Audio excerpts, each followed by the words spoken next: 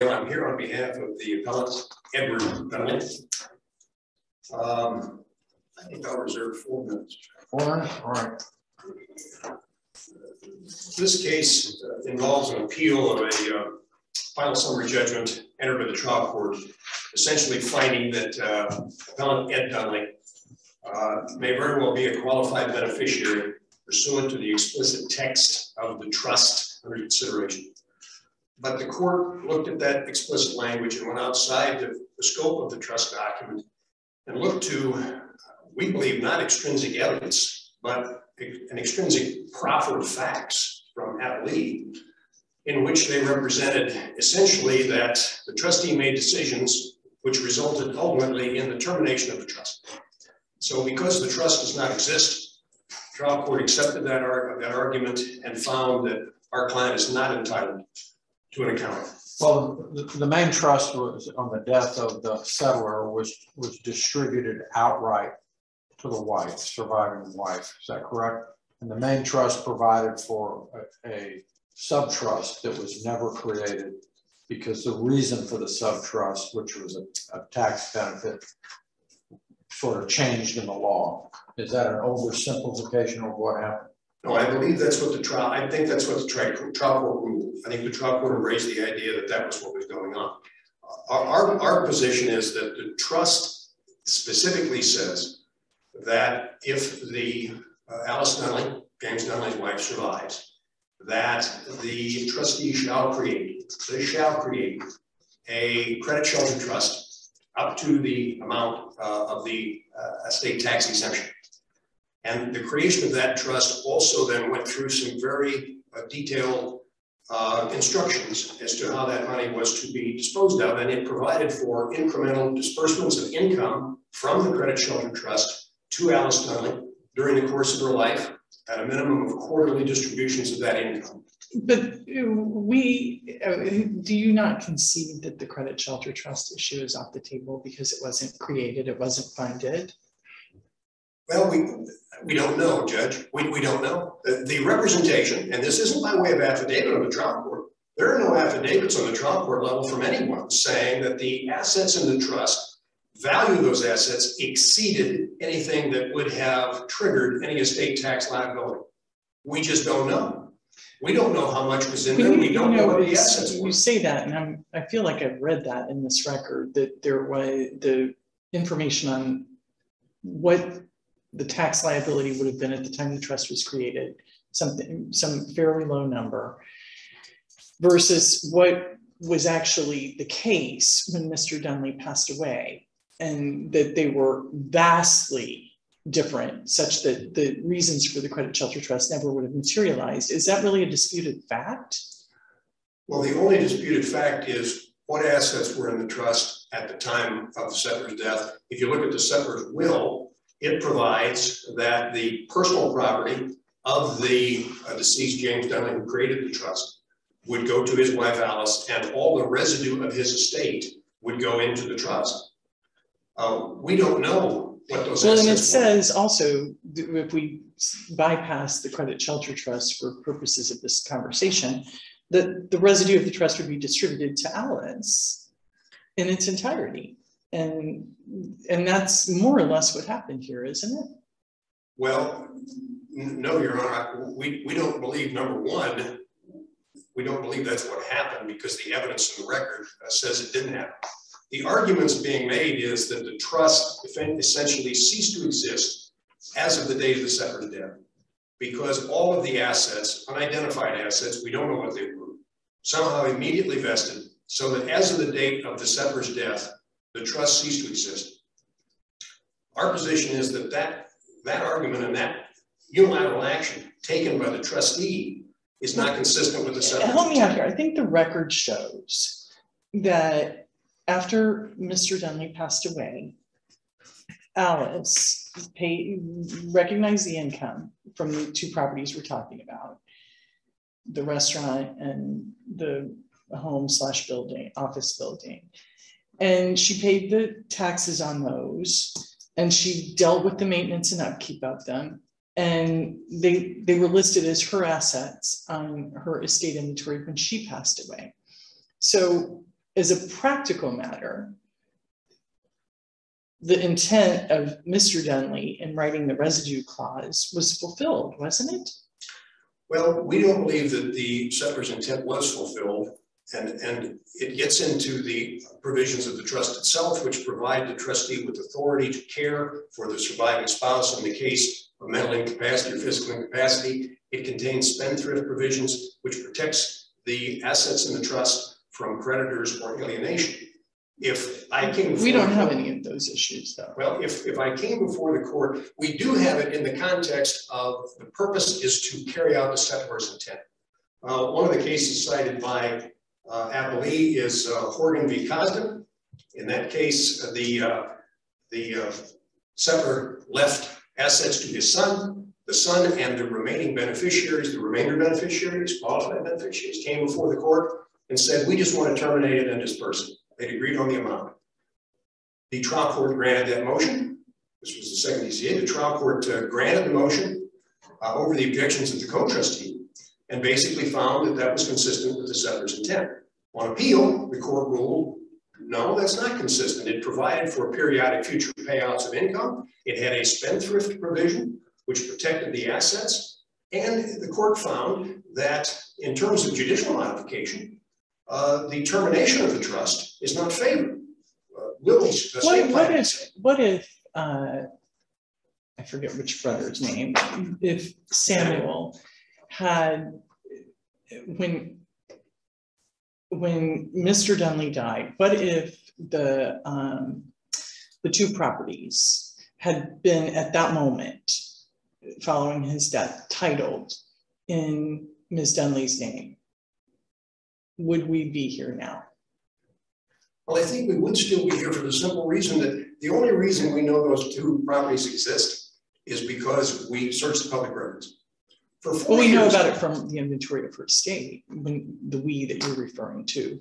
Well, the inventory of Alice Dunley's estate, Right. Point out, Judge, if you look at the record, you'll find that the amended inventory listing those two properties in her estate was filed 2 months after we filed our lawsuit seeking an accounting in 2018. It wasn't until February of 19 that Alice died in 2018. How much faster would we need to get the inventory down? She died in September of 18, and the amended inventory was found in February of 19.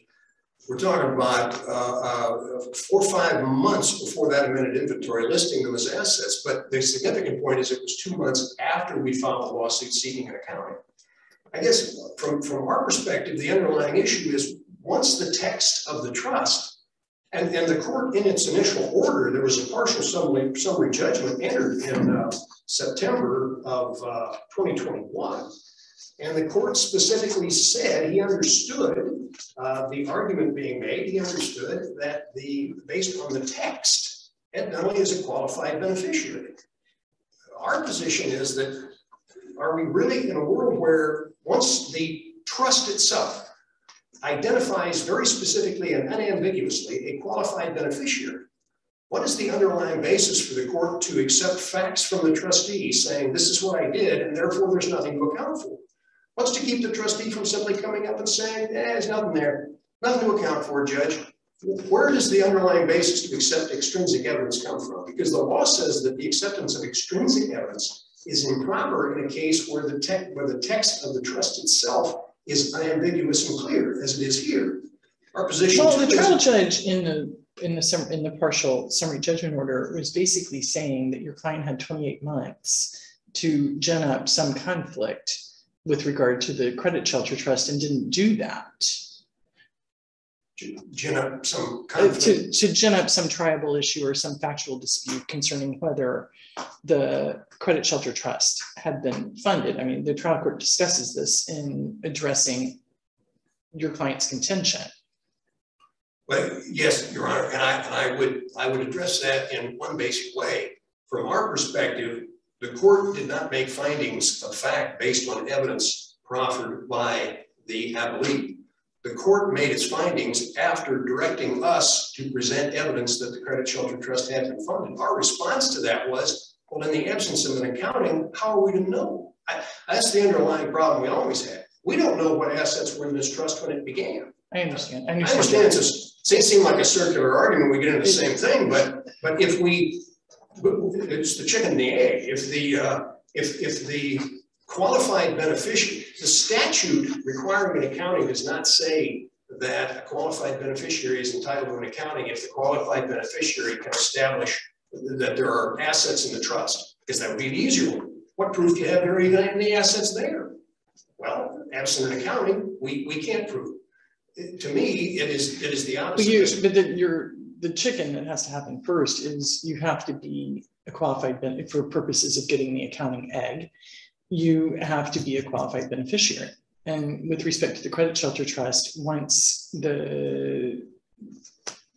your opponent, Samuel, once the case was made that there was no credit shelter trust, didn't the burden shift on that? I mean, if we're quarreling about what the trial court found in the partial summary judgment on the credit shelter trust, I think we're going around in circles, but I also think the trial judge followed the summary judgment scheme and gave your client sort of an extra bite at the apple to come forward. Well, and we get to the secondary issue, which was also argued in the trial level, and that is what happened to the assets in the trust. The court points out there's a representation that the assets were ultimately conveyed to Alice.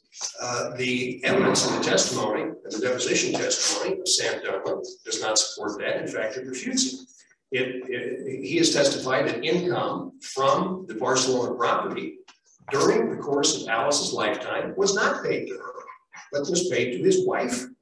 Well, but it wasn't all of the income, was it? It was more like his wife was collecting sort of a management.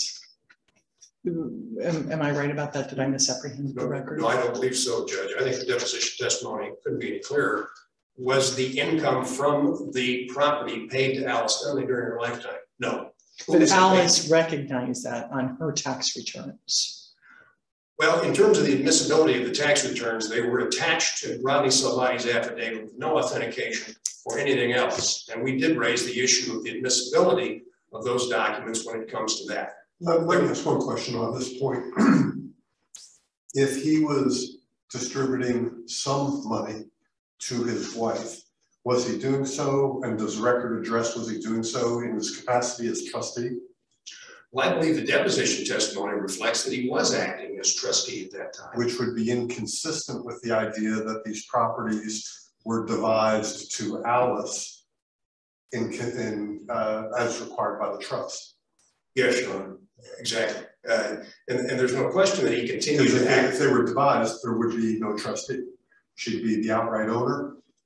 Correct. And the appellee has argued that the trust terminated as of the date of the death of the settler, as did, that's what the answer brief says, as did Sam's status as trustee. And yet we have presented numerous documents and evidence in the record to indicate that he filed a notice of trust in his father's estate in 2015, almost a year after the death of the settler. We have numerous correspondence in the record between Rodney Salvati, who was representing the estate and ultimately represented the trustee in our case, in which he tells Ed Dunley, we're cleaning up title. This is 2016 now. We're cleaning up title and make sure those properties are in the trust where they belong. Correspondence from Mr. Salvati confirming that Sam Dunley is the trustee. Correspondence from Mr. Dunley indicating that if he has a problem with the status of the assets, he needs to take it up with the trustee. All of these things created an issue. And you talk about delay, we asked repeatedly for information, couldn't get it from 14 to 18. They refused to respond in any fashion or provide any information. We filed suit. It wasn't until we moved for summary judgment that we are now advised for the first time the trust doesn't exist. That's the first time that it's raised. There's no previous communication indicating that there is no trust and there is no trustee. They made this up on the fly 4 or 5 years later. Talk about ginning up. This is ginning up. They effectively acted as though this trust was active. They dispersed assets to themselves while he remained trustee. The evidence shows that he remained trustee based on documentation for years after the settler's death. And all of this goes against the intent of the settler. if I was a creditor seeking to execute on these assets supposedly in the trust 6 months after the settler's death, does anybody believe that the trustee and the parties here would say, yes, those assets are subject to execution because they passed free of the trust the date the settler died? I don't believe a trial court could have modified this trust and terminated it at the request of the trustee on these terms. I think that would have been reversed on appeal because it would have been inconsistent with the intent of the settler. If a trial court couldn't have modified the trust under the modification provisions of the trust code, how can the trustee unilaterally do it all by himself? And how can he do it years after the fact? You get into all kinds of issues of fact in the record, but once you get beyond, our position is once you establish that you are a qualified beneficiary under the text, it's a dangerous place to come and say, well, now, okay, you're a qualified beneficiary under the text of the trust, but now prove what's there, prove what you're entitled to, prove what they did. So you know. 2 minutes? Well, I got 2 minutes. Oh, Well, you got 4 left and it's your time. You can use any way you want. okay, I've got 2 minutes left and then 4 reserved. No, you're at 16. So you have less than 4 minutes right now for rebuttal. Well, I think I've But you covered can, everything. again, use it whatever, however you I want. appreciate that, Judge. I covered everything I wanted to cover, so I think I'll. All right, thanks. You'll have 4 when you come back. Thank you, Your Honor.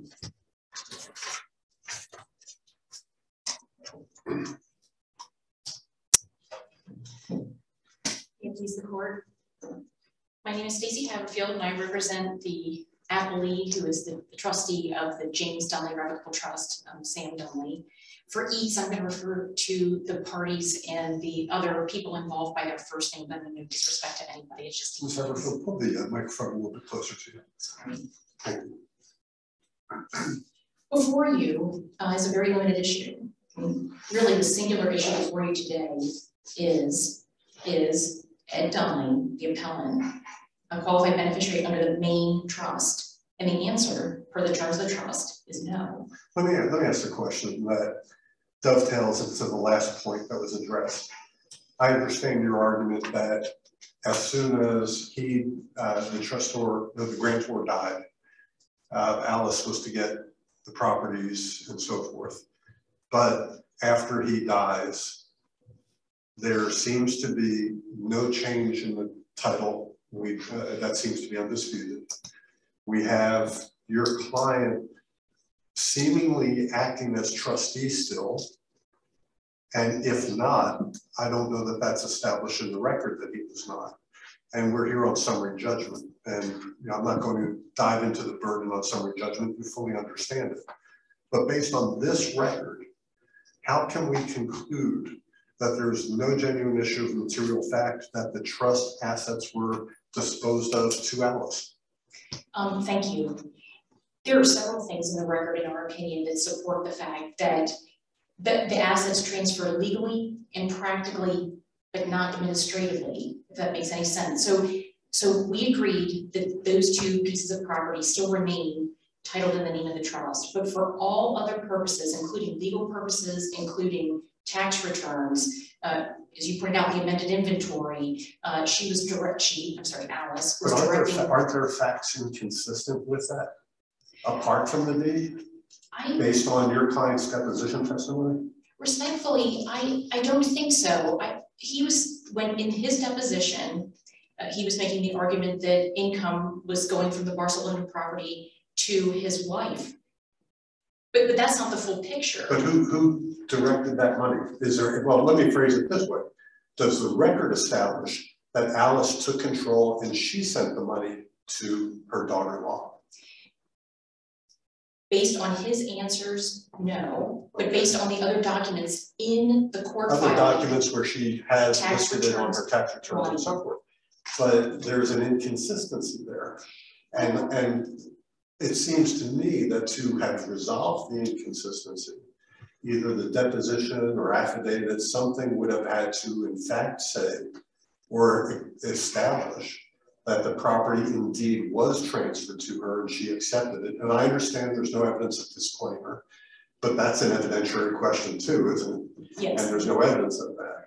So how do we, on a summary judgment disposition, how do we simply assume that what your client's position is supported legally such that there's no genuine issue of material fact and is entitled to judgment as a matter of law? So I would say a few things. I'd like to take a step back a moment and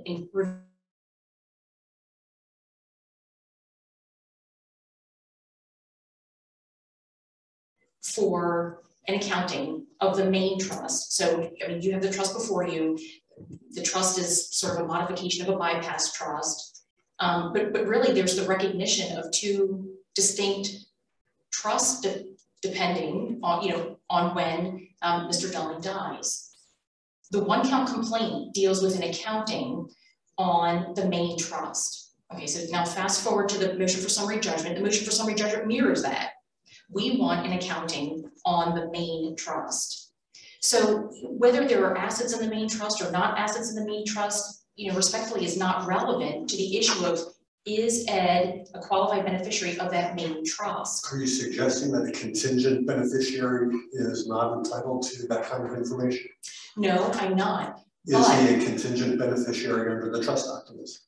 Not on the qualifying date, he's not. And by my read, the qualifying date is Mr. Donnelly's death. So at Mr. Donnelly's death, assets by paragraph 5.4 are distributed outright to Alice, provided that Alice survived. It's undisputed that Alice survived James Donnelly. And so those assets became hers immediately, free from trust. They should have become hers. But there seems to be at least some record evidence that in fact they were not fully treated as hers by virtue of a trustee still acting as a trustee when there shouldn't have been a trust any longer.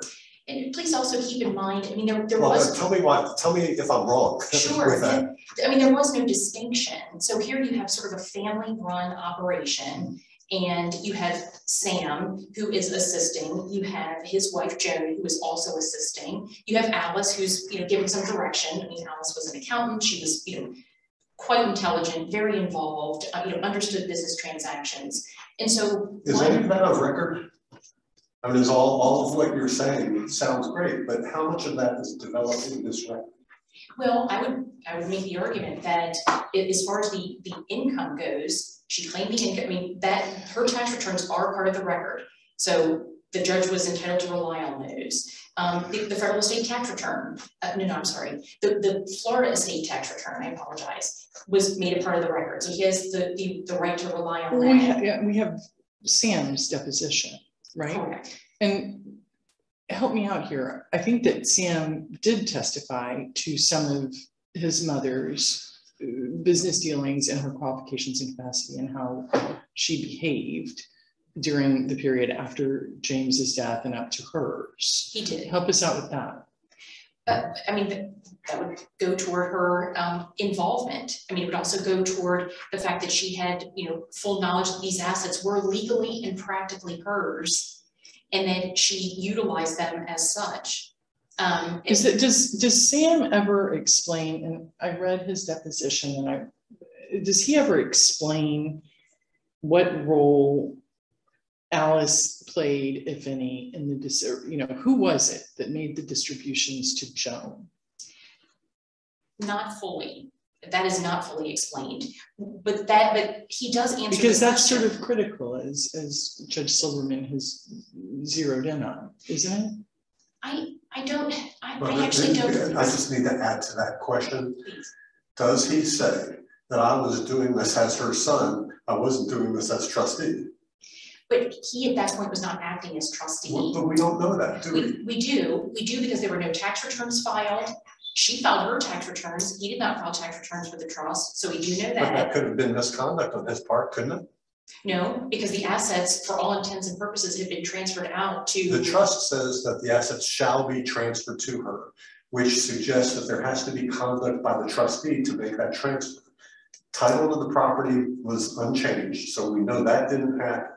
Now we have some other things that are in conflict with that titling, but we don't have him saying, I had in fact dissolved the trust. Yes, I made a mistake. I didn't transfer the title and I wasn't acting as trustee anymore. Now I was being a dutiful good son, and my mom wanted the money to go to my wife, and that's why it happened. We don't have any of that, do we? What we do have, I mean, not as you outlined it right there, but what we do have in the record are his testimony that no tax returns were ever filed, his testimony that these assets were to be transferred to his mother, and only the administrative component of that was not completed. So everything else you was would completed. agree that if Samuel had effectuated the transfers of the deeds to these two properties, we would not be here at all. Is that? We might, but for our purposes, it certainly would make my argument stronger, because then we would have that last step, that last administrative step that was necessary. And that was really part of, I mean, that's within exactly what you expect for a conventional trustee's responsibilities to be, are things like ensure that title to trust assets gets transferred pursuant to the trust instrument, i.e. to Alice. And for what, 6 years, this doesn't happen. True, but I would again sort of draw us back to where we were. So we were in a motion for summary judgment, really on an accounting of the main trust. But as you've read, because the main trust reads, that trust then collapses. It has an outright distribution if Alice survives, and it's undisputed that Alice survived. So the cleanup, if you will, or the winding up of the trust does not affect the fact that those assets transferred over. You also have his testimony, and then you have other argument at the time of the motion for summary judgment that the credit shelter trust was never funded, and no one can. And he did. Let me back you up there for just a minute. If I'm not mistaken, Sam testified to the tax parameters regarding the decision on the credit shelter trust. Am I wrong about that? Can you help?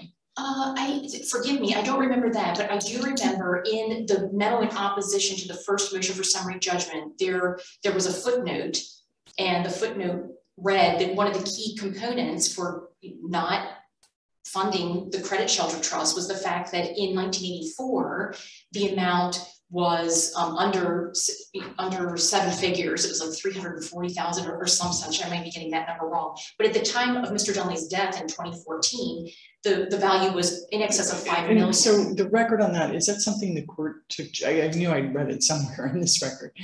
Is that something the court took judicial notice of, or where did that fact come from about the tax parameters? We don't have a transcript of the motion for summary judgment hearing, so I don't know what was stipulated to at the time of the hearing. What I do know is the Florida estate tax notice was presented to the court, plus you have that footnote, plus you have then the argument of counsel. This credit shelter trust was never funded, and the reason it was never funded was primarily because it wasn't necessary to take advantage of the unified credit. I mean, just simply wasn't necessary. They didn't have the assets that would generate the need for any sort of minimization of federal estate tax liability. So it was never funded. And I think importantly, as it relates to that, is the fact that nobody cared about the credit shelter trust. I mean, in fact, the appellant specifically rejected any sort of interest in an accounting for the credit shelter trust. But there is no remaining trust in the main trust. So our position is Sam was well within his discretion as trustee at the time his father died, right? Because he did file the notice of trust. So there was certainly a moment in time that he was acting as trustee so that he could file the notice of trust, so that he could eventually transfer the properties over. But that moment in time was for a winding up once he realized there was going to be no tax liability generated on Alice's passing. From there, you see her tax returns. I mean, her tax returns claim the income, What's the evidentiary predicate for the admissibility of her tax returns? Well, one, I'm going to argue that it was waived because no one made any arguments as to the evidence being submitted at the motion for summary judgment. But also, it's my understanding that the court at a motion for summary judgment hearing can take into consideration, I think it's under subsection C, items in the record. And these were certainly documents in the record. And the court even took the trial court even took a conservative route. Well, okay, so I brought this credit shelter trust to your attention. You seem to be, not paying attention, or at least, garbling up the two trusts. You didn't really recognize that there was a difference. However, I'm giving you this opportunity to talk to me about what evidence do you have that this credit shelter trust was funded or was ever created in any way, shape, or form, because otherwise you're not a qualified beneficiary entitled to an accounting. And not only could they not do that, but the response was, we don't need to, we're not interested in the credit shelter trust. In fact, I think the verbiage used was, that's mere surplusage. And so they immediately rejected the credit shelter trust, the only spot where by definition, Ed could have been a qualified beneficiary of a trust, but they rejected that out of hand. And again, this has been what has been maintained all along. The one count complaint was as to the main trust. The initial motion for summary judgment was as to the main trust. There was a complete rejection of the credit shelter trust, and that resulted in the order. They could not show that that had ever been funded.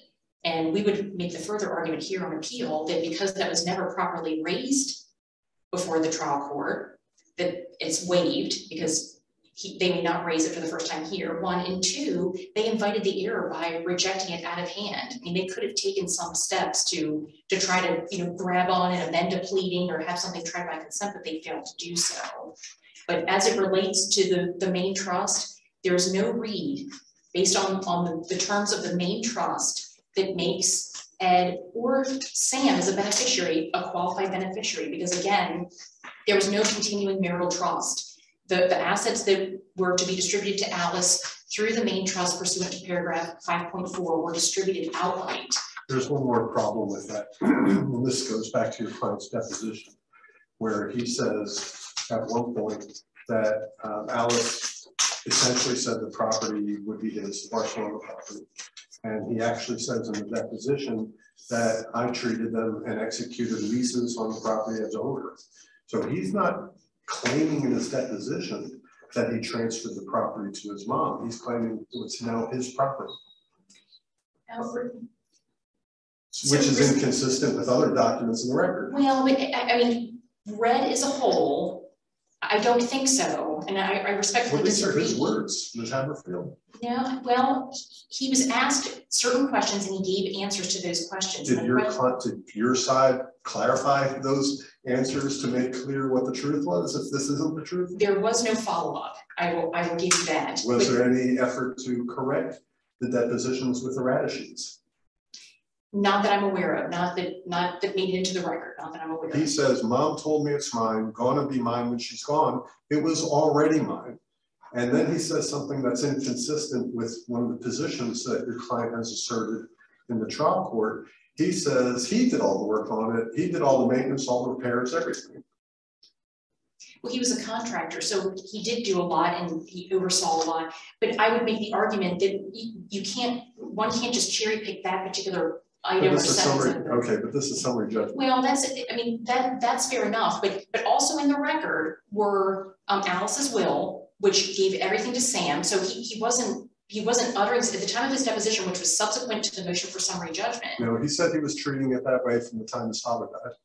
But he knew about the will. Alice changed her will, if I'm not mistaken. So Mr. Dunley died in April of 2014. Alice changed her will in August of 2014.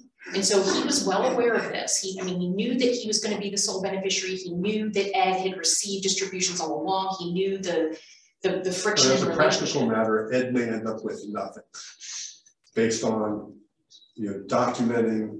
appropriately documenting and establishing the facts. He may end up with nothing. But it's obvious I'm troubled by this being resolved on summary judgment in the manner it was resolved, based on discrepancies in the record as to factual issues. Well, I would just make the argument that taken as a whole, those factual allegations are not as inconsistent as they would be if you took them piece by piece. So, here again, you have an individual who was not well versed in, trustee lingo and was simply saying what he was doing with the property as it related to the family business. So he wasn't thinking, okay, well, I need to distinguish myself as trustee, because in his mind, he was no longer trustee. everything was operating as it should, with Alice giving the directions, and with her claiming the income. So there's no scheme to defraud, or there isn't any of that, because there's no allegation of that either. But I mean, the tax returns were timely filed, the will was properly changed. I think this will be my last question. Did he actually say in his deposition anywhere that I never transferred the titles to my mom because it was a mistake not to do so? As I stand here, I can't remember that as I stand here. I don't know. I'd have to go back and look, which I will happily do. But I mean, I've read it. Maybe I missed it, but I don't think it's in there. Well, and even the trial court recognized what is troubling you, which is these properties remain. So basically, we have the winding up has that last step that hasn't been completed. But that doesn't mean that legal transfer didn't happen. It doesn't mean that the practical transfer didn't happen. And so just by virtue of the fact that those assets remain titled in the name of a trust, that the moment they are redeeded, the trust collapses, it doesn't revive some sort of springing contingent right. So our position is, by the terms of the trust, we determine qualified beneficiaries as of the date of James Dunley's death. When he died, that was an outright distribution to Alice. So both contingent remainder folks, Ed and Sam, went away because that property should have just been distributed outright to Alice. So the fact that there was a mistake at the very end doesn't change the terms of the trust and how that property was supposed to flow. And it doesn't resurrect, frankly, a non-existent right to an accounting. So we would respectfully request that you affirm the orders on appeal and allow the summary judgment to stand. Thank you. You have 4 minutes, sir. Thank you, Rob. In response to one question, Sam provided no testimony as to tax issues, and he did not testify that he never filed tax returns or didn't do anything. He testified he didn't remember. The troubling aspect of this to me is we act as though these two properties, Barcelona and Tamiami, are the only thing we're dealing with. The reality of it is we don't know. If these two properties weren't transferred to her, what other properties weren't transferred to her? And the idea that the trust terminated automatically on the date of the settler's death, I think, is somewhat illogical. The reality of it is the trust didn't terminate until the trustee made the conscious decision not to fund the credit shelter trust. The argument on the trial seemed to be that was self-operating. And you get into evidentiary issues. There's no affidavit here as to what the assets were in the trust at the time of the settler's death. There's no affidavit as to the limits in terms of tax credits or estate tax liability. All of those things were presented to the trial court by way of argument by trial counsel, which references a footnote in his memo. That is how these issues were presented to the trial court. There is not one affidavit in the trial record supporting any of the representations that were made to the court. The implication seeming to be that it was necessary for the qualified beneficiary to prove it. But Sam Dunley not only testified that he treated the properties effectively as his own and ran them, he also testified that during his mother's life, they considered the Barcelona property to be his wife's property. Now, where he got that, I have no idea. So the ultimate question is, he says he wasn't the trustee after the settler's death. He files a notice of trust in February of 15, almost a year after. Mr. Salvati is counsel for the estate and apparently counsel for the trustee, ultimately acted as counsel for the trustee, is sending letters saying Sam hasn't resigned as trustee.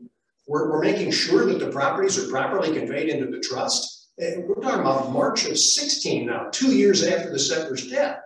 And a subsequent letter in mid-March of 16 saying, if you got a problem, take it up with the trustee. Sam has never indicated that he wasn't acting as trustee. He continues to act as trustee. He simply ignored the trust documents, and there's absolutely nothing in the record to support all of the representations made by counsel for appellee on the trial level. We believe that once the text of the trust established a qualified beneficiary, extrinsic evidence, and in this case, no extrinsic evidence, but a proffer of extrinsic facts was inappropriate. It was a basic issue of account. What was in the trust on the day of the settler's death what happened to it? If it didn't go into the credit shelter trust, where did it go? We believe that the qualified beneficiary is entitled to that. We would ask that the summary judgment denying the accounting be reversed and the case be sent back either for further proceedings or with an order. We believe an order should be entered directing the summary judgment be entered in favor